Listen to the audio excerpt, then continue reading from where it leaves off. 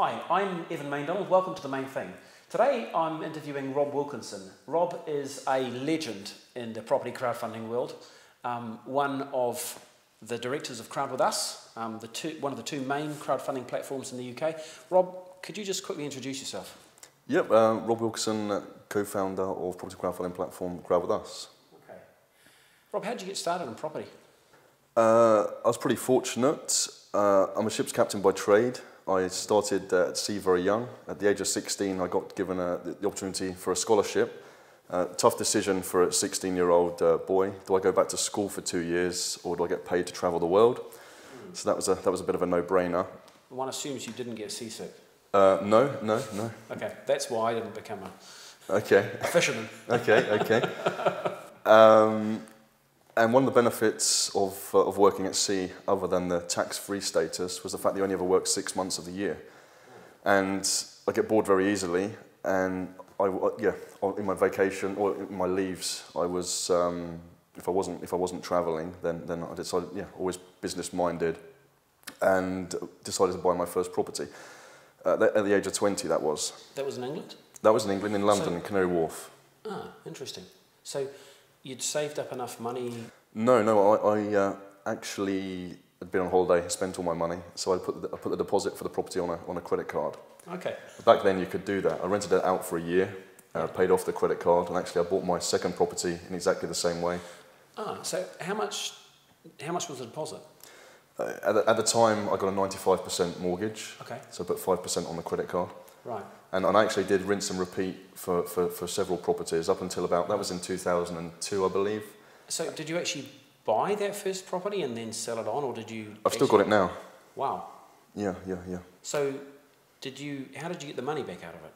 Or you just... I rented it out, there was a very high yield in the property, so that it cash flowed sufficiently for me to pay the card off within a year. Right. I then bought another property, did exactly the same, but this time I had both rents from both properties paying off the card. So you didn't live in it? No, I rented it out. Ah. Where did you live? At the time, I was away for 6 months of the year. I see, of course, you're on the base. Got it. Yeah. Okay, great strategy. Yeah. Good. But my second property, I was actually a property that I bought with my girlfriend, who was a student at the time in Southampton. And that was a 3-bedroom house that we converted into at the time, HMO wasn't really a thing, but we converted it into a 5-bed HMO.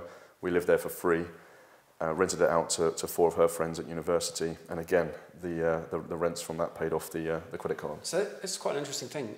The way that the first property that I bought in the UK was in Hammersmith in London, and I did a very similar thing. It had 4 bedrooms. I rented 3 of them out. £500 a month each. My mortgage was £500. The house was, believe it or not, £135,000. My neighbour told me I'd overpaid. The house is probably worth £1.5 million now. But anyway, I went from a situation where I was paying £500 a month in rent, because at that time I was renting a room somewhere else, to a situation where I had no mortgage and had a net income of £1,000 a month. But what's really interesting about that strategy, I call it a strategy, but that approach, is that a lot of property people I've talked to, actually, that's how a lot of them got started. I know Simon Zucchi got started that way, and I guess in a way so did you. So yeah. Well, it was a convenient way of doing it, and it meant that you had more spare cash to put into your next property. Once you've got the bug, you're looking for the next deal. Yeah, exactly. So, how many properties did you go on and end up buying then? I can't remember exactly, because I went on with that. Yes, this is a sign that you've got a lot of property experience. You can't remember how many properties you've bought. No, I'm just with that particular strategy with my credit card. That if something works, then don't stop. So I was still using that strategy. I obviously putting my own cash in as and when I could. But until about 2006, when I think, unfortunately, the banks decided that was no longer such a good idea. I disagreed, but I had no choice. So I then went on, I bought a property in Kent, which was a distressed sale, and that was where I live now, so that was my own house. So I knocked that to the ground and then rebuilt my own property. Wow. So when you say it was a distressed sale, does that mean you got it at a good price? A very good price, yes. Okay, yeah. Tell me a bit more about that. Yeah, I can't remember the exact figures, but what actually happened was unfortunately the elderly couple that lived there, as a bungalow, the elderly couple that lived there both went senile, And as is the way in the UK, the son knew that he was only going to get, the government were only going to allow him to keep a certain amount of the money from the sale. The rest of it had to go towards their respite care. And so I managed to negotiate a very good price. Okay. Oh, interesting. But this, I was still, I've made every mistake under the sun in property, so I was still very new to property then. A funny story, which I guess I can say now. So the first thing I did was I bought a tipper truck and a very large hammer to knock it down. And I had my father working for me at the time. And I'd actually, I said to him, if anyone comes round, just say it was like this when I started. What, knocked down? Well, yeah, we started on the inside. Okay. And I went out to do a run with the tipper truck, and he phoned me up and said, you better get back here now. And I said, well, why is that? And he said, well, building control here. And I said, I'll just tell them that it was like this when I bought it. He said, I did. And he said, I've been outside for a week watching you. Oh dear. Okay. Yeah. But I went back, had a chat with the guy, and he said, you really need to get planning permission and do this properly. But it turned out he was also a merchant seaman in a past life. So we actually got on very well and became very good friends off the back of that. That's really a lot of very good free advice. Yeah. It's funny actually, because that story, I think, probably rings bells with a lot of people. A lot of people, when they start out doing stuff in property and doing stuff in property development, they just think, I want to get from A to B the quickest way. But you very quickly run into regulation. You run into the first one you run into usually is the council, building regs or planning permission, or somebody who points out to you that you've not done what you're supposed to do, and that can become quite a big problem actually. Yeah. Fortunately, it didn't turn out to be such a big problem in the end. But I think there's two ways of looking at it. There's a lot of people out there that, and there's never a right way or wrong way. But for me, you can do so much, and I think I'm very big into education and due diligence, but you can spend too long trying to find out every detail and you miss opportunities. So when an opportunity presents itself, I normally just grasp it and then figure things out as I go along. Now that's interesting, because I think a lot of people who deal with managing risk are not very good at seeing opportunity, and a lot of people who are good at seeing opportunity are not very good at managing risk. And in my view, the key skill of a property developer is to be able to combine those two things. See the opportunities, understand the risks, understand how to minimize the risks, but also understand how to turn risks into opportunities. So you're looking at this from the angle of somebody who is dealing with property developers all day and helping property developers raise finance, but you're also looking at it from the perspective of someone who organises investments for investors or facilitates investments for investors. So in your mind, how do you balance out those two things, opportunity and risk, and how do you make sure that you're not too biased towards one or the other? Very interesting question. I would say that I kind of had two lives, because when I worked away, I was managing large groups of people, and many people say that working at sea was a lot different than working on land. You always understate what you did when you were working away. And let's just take a little detour here. I want to come back to this question about opportunity and risk. But what exactly were you doing? Well, as a qualified ships captain, and I worked for a number of. I originally started off in the commercial sector, so cruise ships, container ships, that type of thing. Yeah. Then I got made redundant, and after a few months travelling the world, I actually ended up in the south of France and worked for 4 years for the Saudi royal family. Yeah. And eventually ended up, after working for a couple of other people in between, also billionaires. It was when I joined, it was the world's largest privately owned yacht for the world's richest man. And are you allowed to say who that was? I've signed a lot of. It's the Rising Sun. So if someone Googles that, they'll get a pretty good idea. And you met a lot of interesting people when you did that. Are you allowed to talk about that or not really? Yeah, I mean, yeah.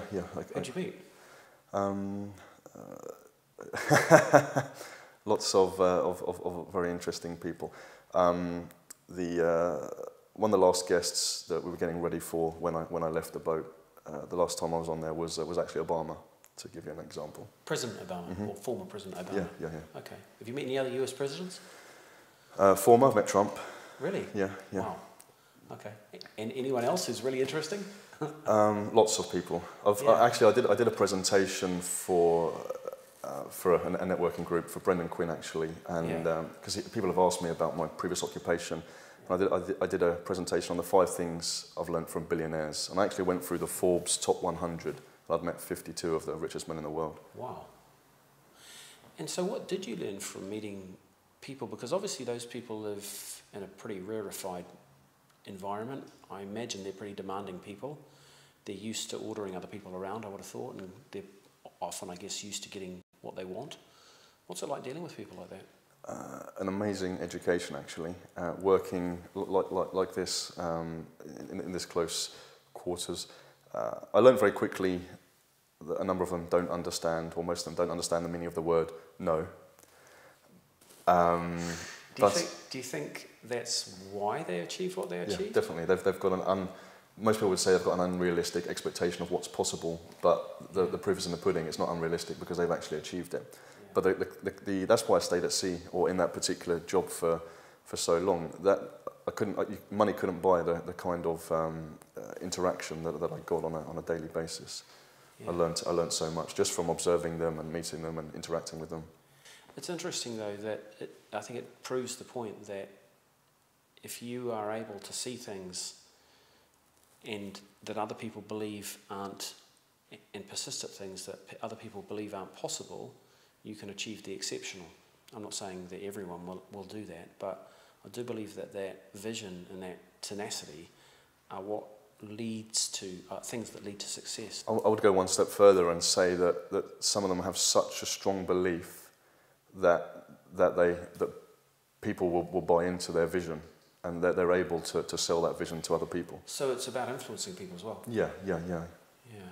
That in itself is very interesting. Very interesting detour. I'm going to drag you back to opportunity versus risk. You started answering the question, and I'd like you to answer the risk. Yeah, no, so a lot of people said, was it a big jump coming from working at sea? I was there for almost 20 years to working on land. And to be honest, I studied management, project management, and ship construction, naval architecture, and managing large refits. So did you do a degree then, or? In nautical science, yeah. Oh, wow, okay. And yeah, the yacht was about 500 million build, and an average refit, which would happen every few years, was between 20 to 40 million. Okay. So managing that project. That was like managing a big construction project. Yeah, managing the crew. In a shipyard, you may have up to 300 workers on board every day. Right. And managing that whole process. The materials may be slightly different. Well, but, it's more people than I have on any of my sites. Yes, so managing a project on land is exactly the same principle. So that was the risk element of it. And then obviously my previous property experience working with investor cash and whatnot was, I kind of married the two together. Okay, yeah. So that, I think to some extent has given you the ability to see two different sides of the coin, to understand the risks that are involved in the development process. And I guess managing risk, at least from my point of view, is about understanding risk. You've got to understand it first, and then you can work out how you're going to manage it. I think one of the biggest problems that developers that are starting out have is that they don't understand the risk they're taking because they don't know they're taking it. Yeah, I'll say one of the things that I've never shied away from, and never let ego get in the way of. If I don't understand something, I'll go and seek out the best person that I can find that's got that experience, and I'll try in some way to partner up with them, and in order to get the knowledge from them. Yeah, and I think in a way, that's what all entrepreneurs have to do. You just have to work things out. If you don't know what the answer is, you go and find it. And tend to look at things from a longer term perspective. So you may, by partnering up with someone in the short term, you may get a smaller piece of the pie, but on the long term, that pie is going to be much bigger. Yeah, no, I agree. So when you stopped being a ship's captain or started doing something else, whatever that was, I know that you, for a while, were doing your own property deals. You somehow got involved. So I was still doing that while I was at sea. So when I finished building my own property, I was met up with Thomas Nust and Tor Portes, my business partner now. Oh, so you've been on a course. Well, I'm still at sea. Yeah. Right. On a course. What kind of course? An NLP course. Oh, okay. Yeah. This NLP course seems to figure is a very important event in your life. It is. You seem to have met a lot of people there. Yeah. I did actually. Yeah. Yeah. I got on very well with both of them, and I've always been pretty good at raising funds. So I started doing deals with Thomas and mainly Thomas at the time, and raising finance for projects. So what sort of deals were you doing with Thomas? Initially, it was smaller houses in and around London, distressed deals. So you'd find a distressed deal, you buy and refurbish it and sell it on, or? Pretty much, yeah. And Tor's speciality is distressed projects as well. So working with the both of them. And then I got into developments with Thomas. So we actually, I financed Thomas's first property development. Did you really? All of the cash into that. So that was a project in Nottingham. Right. It was an office block, which we purchased very cleverly. Obviously, I raised the funds. He purchased it very cleverly with his business partner. We needed 125 grand, of which came from one of my investors. And we got permitted development to convert it into 192 student flats. Wow. That was going from 3 4-bedroom houses to a bit of a jump. Yeah, I would say so. And we actually did a simultaneous. We basically looked at that and thought, this is far too big for us, far too big a jump. So it was a 600,000 purchase price all in. I think maybe 635. We had to put in 125 grand cash. We managed to forward fund that or flip that on to a fund who purchased it for 1.2 million. We did a simultaneous exchange and completion with their funds, so we didn't have to. We only used 125 grand, and there was 600 grand profit in that. That's a really good way to make money. Yeah, I mean, it's funny. I think with deals like that, everyone wants to do them clearly, but you can't do deals like that every day. It's unfortunately not. It's an opportunity that comes along, and when you see it, you've just got to pursue it. But again, that's where I was saying it was way out of our comfort zone, but the opportunity was there, and I could see the opportunity. I weighed up the risks. The 125 grand, as far as I was concerned, was secure, and so that mitigated any kind of risk there. So we just went for it. We actually secured it, and then thought, this is maybe a bit too big for us, but then I found a way out, and it was very profitable in the end. I think that's a really sound way to proceed. I think it's really important that people realise when they're getting into something that is beyond their skills and abilities, and there are lots of ways to address that. You can team up with somebody else who's got those skills and abilities, or you can just structure a deal in a way that means that you're not getting into something that you don't understand. But so that's interesting, and that philosophy kind of balancing opportunity and risk, I guess, is something that you carried on with you into what you're doing now. Yeah. But so where did you go after that in terms of property deals? We used some of the funds from that to, as Thomas told you about, Dover Street, which is a 130-unit student let in Leicester. I've lost track of what Thomas was doing. So that was so much. Sorry, Thomas is a mutual friend of ours. Yes, Thomas Nust. That was a car park that he bought at auction for 250 grand. So used some of the funds that we got back from that and from my other investors to fund that. And I'm not sure if it's sold or it's in the process of being sold for £10 million at the minute. Wow. Why do you guys bother to do anything else apart from property deals? Because you're clearly pretty good at doing it. Thomas asked me the same thing. You should have my job. Again, I was very good at raising the funds, and he was the one with his other business partner finding the deals. Okay. But we were on the other side. Tor and I and Thomas were working on distressed properties, so bankruptcies, repossessions, that type of thing. So during the last recession, when the banks weren't really lending, we found creative strategies in order to take over properties. So options, exchange of delayed completion, that type of thing, and we take properties where people were clearly going for an element of pain. They were going to lose everything. We've always done it. We've always operated from an ethical business model, which I think is why crowdfunding is a natural fit. So So we'd always take these people from place of pain to not necessarily pleasure, but to a more comfortable situation. So we'd never, people always wouldn't take advantage of the exactly, situation. yes, wouldn't take advantage. So we'd pay off their credit cards, we'd pay off their bank arrears, we'd make sure they've got enough money so that they can rent a place for the next 6 or 12 months. You put them onto a stable footing again. Exactly. We'd make sure that their credit rating or credit wasn't they weren't blacklisted in any way. Obviously, we'd end up with the property. We'd generally be buying it at a discount and add value through refurbishment. And we did about 40 of those deals in total. Wow. And because we were very good at what we did, the estate agents, no one else was buying, just kept selling us more and more deals. We were working with private investors. Yeah. We were running out of private investors to actually work with. And I remember reading this article about a new thing called crowdfunding. I thought that sounds like a pretty good idea. And I introduced Tor to my other business partner, Robert, at my wedding in Iceland. Right.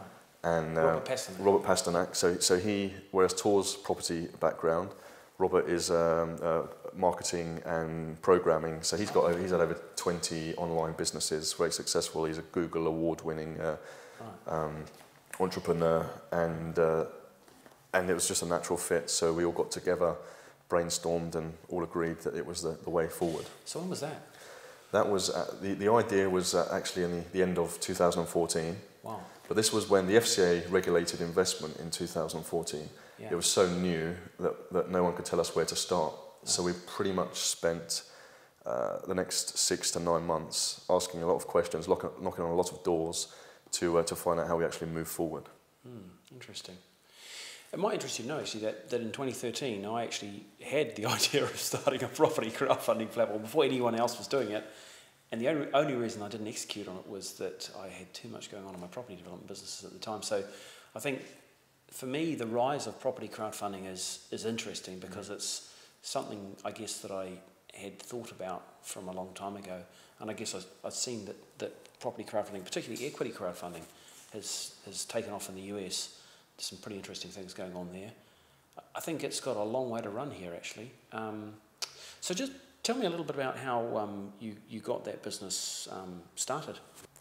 As I said, so it took quite a while to get everything together. And the other interesting thing is we put our own tech team together. So whereas a lot of companies white label, we built our own platform from the ground up. So we've got programmers, designers, etc. over in Poland. Right. So Rob moved back to Poland. Rob's actually Polish by birth. Yeah. He moved back to Warsaw for over a year and was running the team from over there whilst Tor and I were. Do you still have that team in Poland? Yeah. Whilst Tor and you were? Tor and I were over here. Obviously I was still going to and fro to sea, but one of the benefits of the modern world is I was able, and having a large crew on the boat, I was able to do my day job and still keep in touch and make sure everything was ticking over from my side using the internet. You were still at sea while this thing was starting? Yes. Okay, all right. So Tor was busy then. Well, he was doing a lot of the legwork, and I was writing emails and communicating from the Caribbean, but it worked well. Yeah.